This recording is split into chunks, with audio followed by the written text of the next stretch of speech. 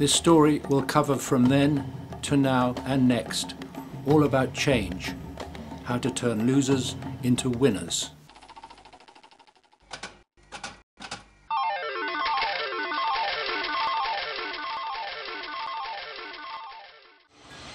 Many thousands of tourists fly in from all over the world to the island of Mauritius. They land where a bird that never could fly became world famous. Mauritius was its only home. Allegedly, its name came from a man called Charles Dodgson. He had a stammer and would sometimes introduce himself as Dodgson. The dodo, the same word as extinct, dead as the dodo. Here in the West Indian Ocean on Mauritius was thought to be the last known remnants of what was truly an extraordinary creature, an epitaph to man's short-sighted greed, which has also threatened other very rare birds. Once this not ex-parrot but ex-giant pigeon would have looked out across a wild and beautiful island. Modern man has altered all that, or nearly so, and brought foreign species that fly across Mauritius as part of massive change. At the time of the last dodo, about 1662, just 100 years after it was discovered, there were no big fancy hotels, of course, but there are now. The dodo was the price of progress, though hopefully we behave better these days, or do we?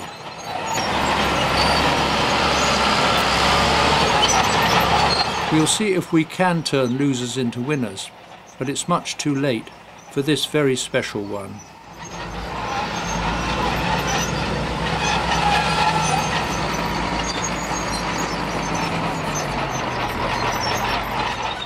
Bird visitors from the far north winter here, and so do the human migrants.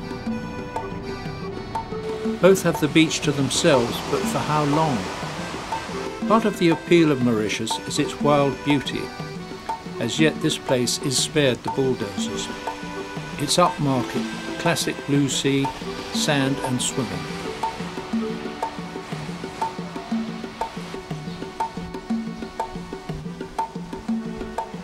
Today the only dodos tourists will see are the many various souvenirs. The real thing is dead and gone long ago. Had they met one, they would have found it very tame, unable to fly, a recipe for disaster, back when they were easily killed for food by passing sailors. Dead as a dodo is a dubious claim to fame, exploited by Mauritius's tourism brochures.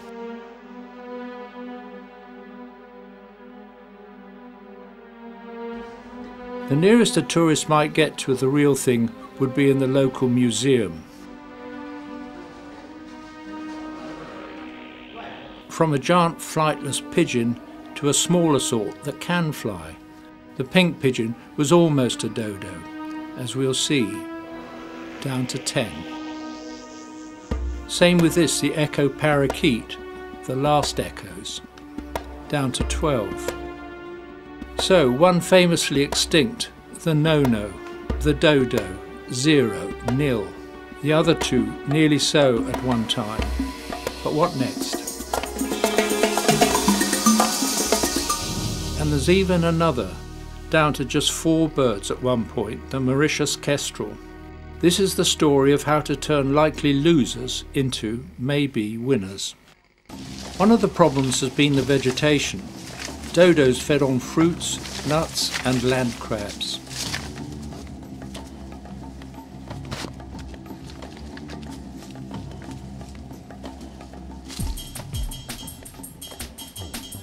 In a few places the original forest survives, but like most everything in nature, in Mauritius it's been changed. That affects the inhabitants, and it could be a white-tailed tropic bird looking for a nesting cavity in a mature tree. It's quite a problem, one that it shares with the endangered echo parakeet.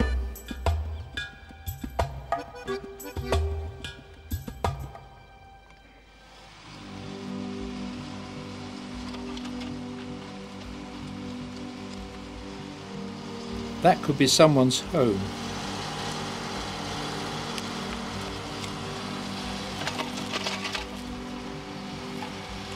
Rich original diversity will be replaced by a sterile monoculture.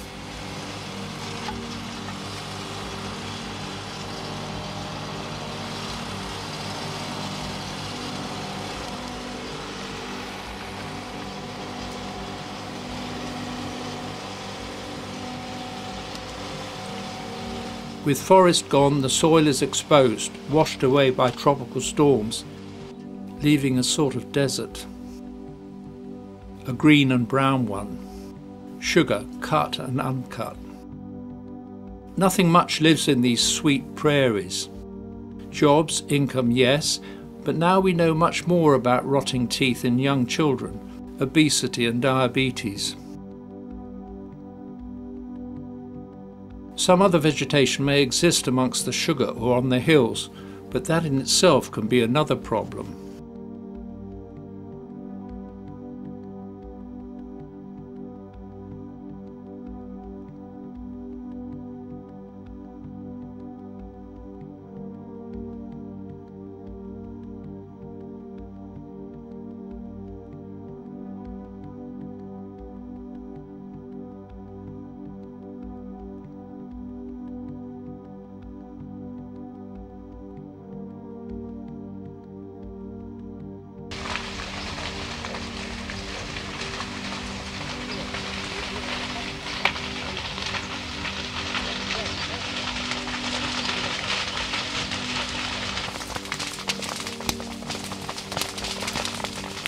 As a flightless ground nesting bird, some said good to eat or roasted perhaps, the dodo was always going to be a loser.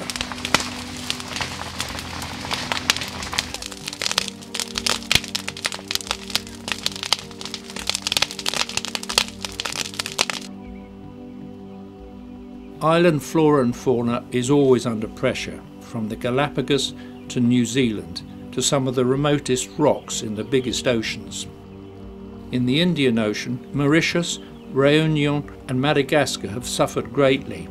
Although the intentions may have been innocent, people like to bring familiar neighbours, but the impact of such aliens can be a disaster. Deer overgraze and they're over here. Few trees can grow back even if they try, and even some trees are the wrong sort. But of course this is venison on the hoof. Farmed deer. A myna, a sort of starling, common now around the tropics. And another success, if you like monkeys I suppose, and always on the lookout, especially upwards, the mongoose. Killing snakes may be good news, but its impact on other native wildlife can be devastating.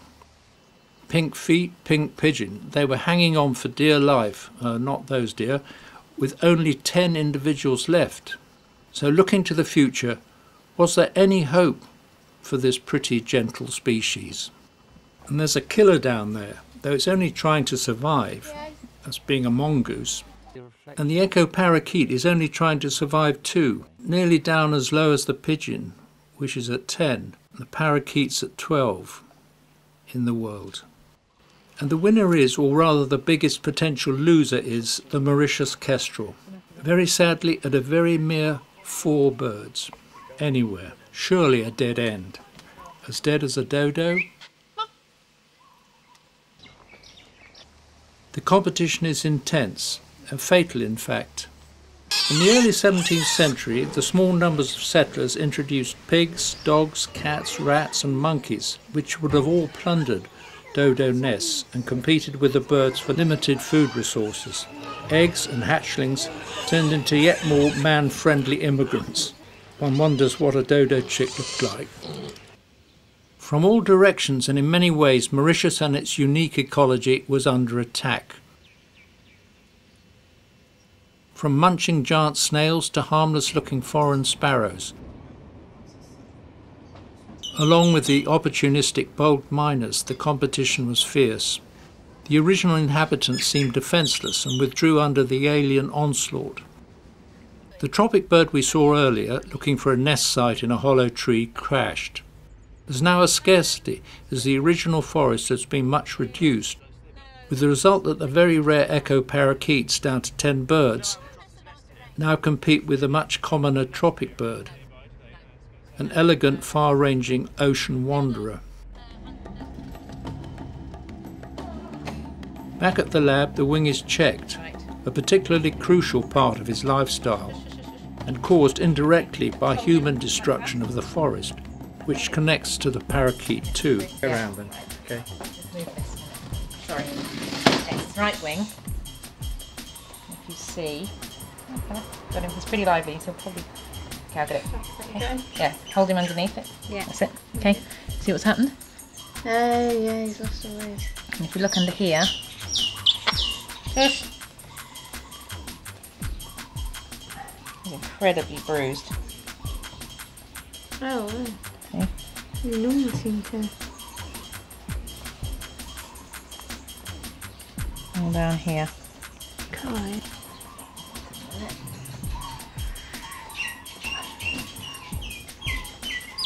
Steady. Steady. Just. Relax, Amy.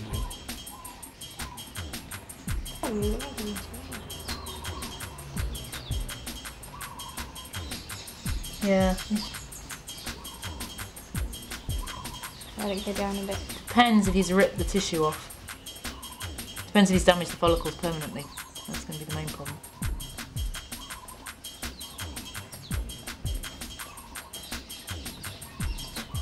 Yeah, we're just going to have to wait for that to go down, I think, around here. Because they should be coming here. Come straight out. See, yeah. And because it's so swollen. For the mow. Wait for it to go down another couple of days. I'll feed him up. He's pretty chubby. You see, it depends if he can compensate without those primaries. I know. If he can fly without them, which he might be able to do too. Well, we took out a load of Sanchez's. Yeah, that wasn't the end one. The end one's the biggest problem.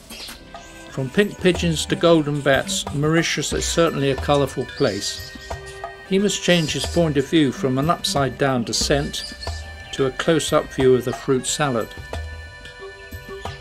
What's it going to be today? Orange for a golden fruit bat.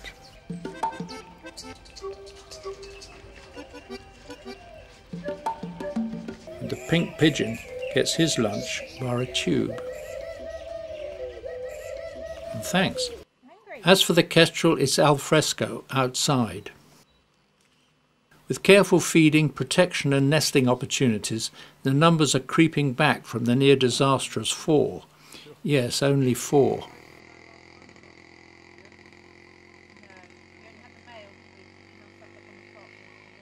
Normal food is lizards and geckos, small birds and insects.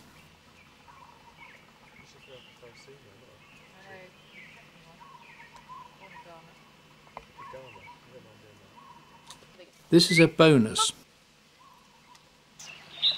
Not sure.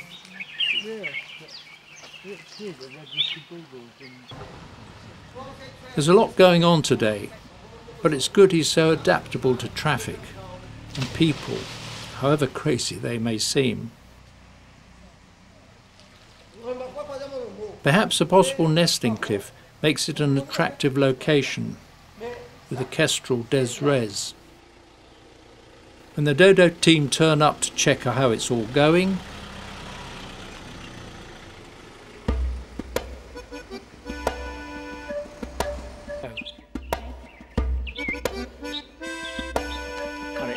well, it is. Perfect. So with artificial feeding, a flourishing gecko population in the wild, protection and provision of nest boxes like a tree cavity, gradually kestrel numbers increased. By 1991 there were at least 30 wild nesting pairs and a population of 170 birds in 4 forested but separate areas of the island. 3 years later, 346 young kestrels had been released back into the wild. The population reached some 500, but was that safe at the end of the 1990s? So how is it looking from the pink pigeon's point of view in the survival stakes?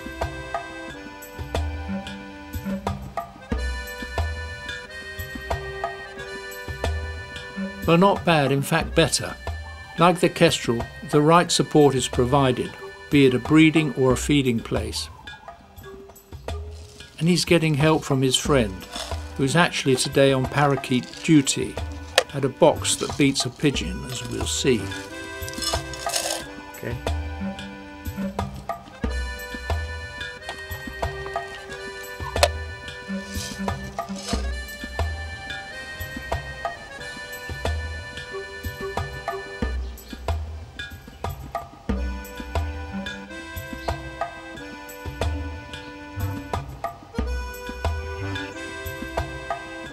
Meanwhile, back in the trees, the pigeon feeds on buds, shoots, fruits, seeds and leaves. This is the main feeding area, producing healthy, fertile pigeons and parakeets, just what the conservationists ordered. Because the original vegetation has been invaded and beaten by aggressive Chinese guava and privet, this feeding station is an answer, tailor-made for a hungry parakeet or two.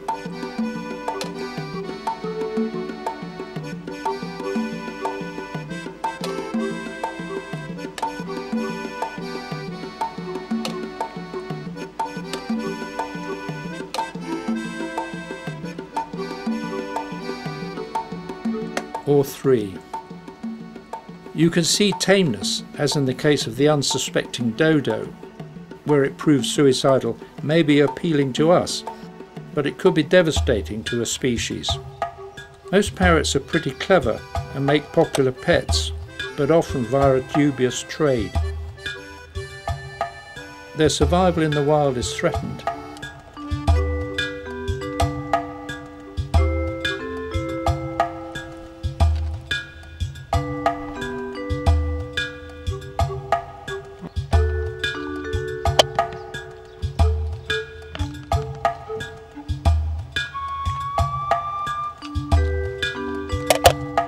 But what about these echo parakeets? Will they become echoes of the past?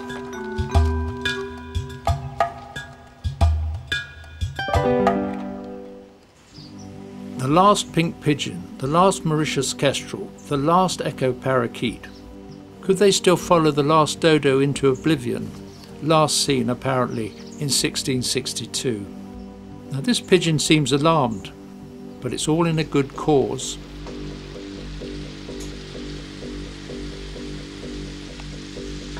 Are these parakeets at risk? Might he steal the eggs or take the chicks for the wretched pet trade?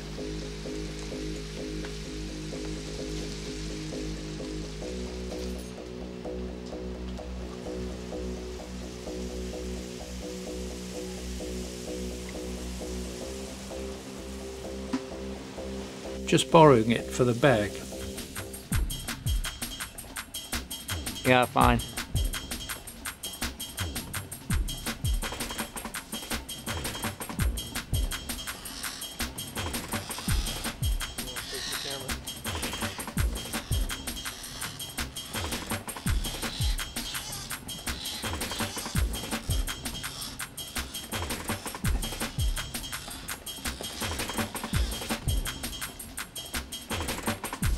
Job done, one of the very few and valuable tree cavities in this forest that has changed so much to the serious disadvantage to parakeets and indeed that injured tropic bird. Not nearly so rare and now back flying again. But is this trouble?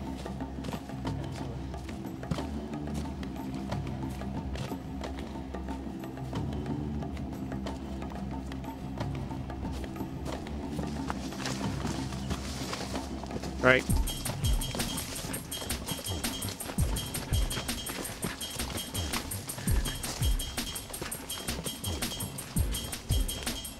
They collect a parakeet chick. More weighing.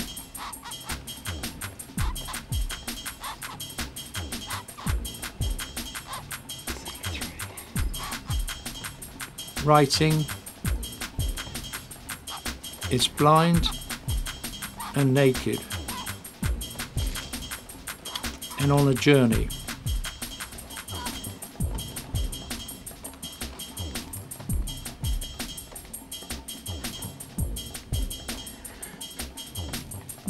Okay, good. Perhaps he's carrying the future of the species, and it's in his hands.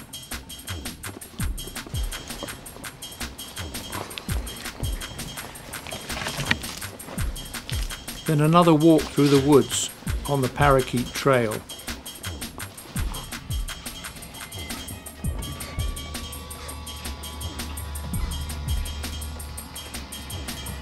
Okay, yeah, Parakeet perfect.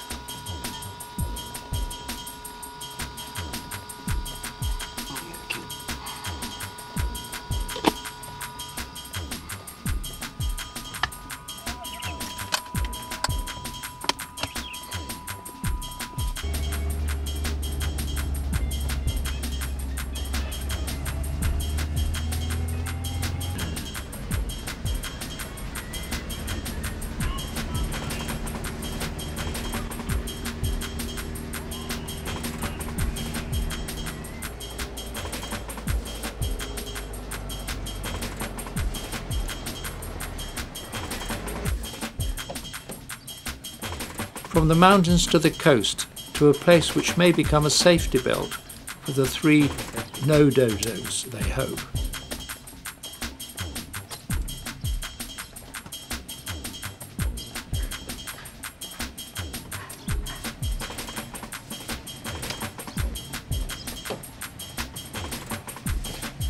The kestrel.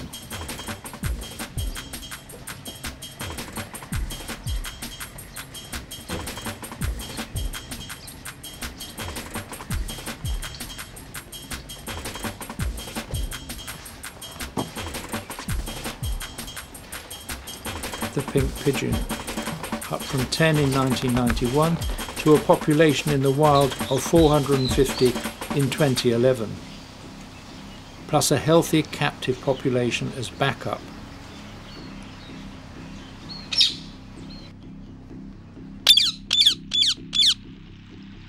The perky parakeet is doing well too, from just 12 known individuals to about 700 these days. And here comes another one to its new home for a while.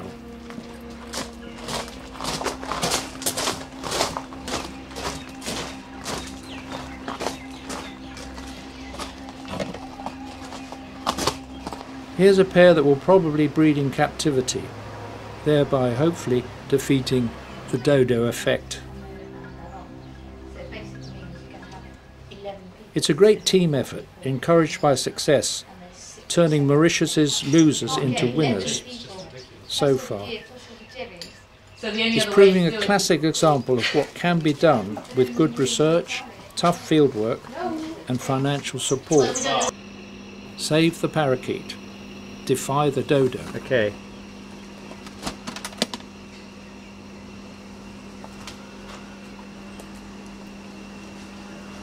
Wow, it's quite big. Yeah, 50 grams. Hello. Hello, Dansari. Empty crocodile. Quite alright. And he could do with a fin. Hello. Thank you. It's okay. Good.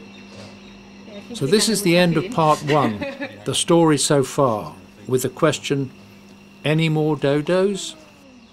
To be updated next time in part 2.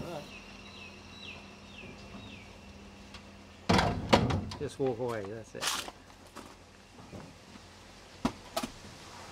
The biggest challenge has been the Mauritius kestrel, a great success for Professor Carl Jones, a crusader for some 40 years. And when I went to Mauritius, it was working with the rare birds, and I started with the pink pigeon and the Mauritius kestrel, both of which were critically endangered at the time. And the kestrel in the 1970s went down to single figures. In 1974 there were only 4 individuals left in the wild, and we were able to restore that with captive breeding and reintroduction. And then we moved on to the pigeon, the parrot, and then in more recent years we've been working on the endangered passerines, the small songbirds in Mauritius. But I've always enjoyed going and working on the remote islands, and I always thought, wow, wouldn't it be nice if we could really restore these? And of course Jerry Durrell was always very interested in Round Island, and we had many of the reptiles here in the zoo. And it was always our goal to try and put those islands back to something like they would have looked like before man modified them and introduced rabbits and goats. So what started very modestly, breeding the odd bird in a cage and thinking that one day we might be able to release them, it's grown into a movement on the island, restoring the native habitats, putting back these critically endangered species, and training people, the next generation of young conservation biologists.